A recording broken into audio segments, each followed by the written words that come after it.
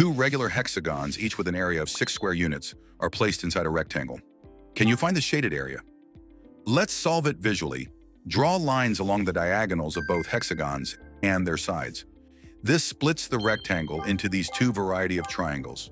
The area of the larger one can be found using the hexagon. Since it contains 6 of these, each has an area equal to the total area divided by 6. That is, 1 square unit. The smaller one is exactly half of the larger triangle, so its area is half.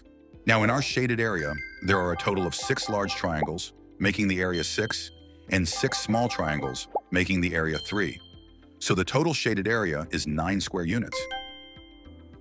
Now if 2 regular hexagons placed inside a rectangle each have an area 6 square units, what's the shaded area?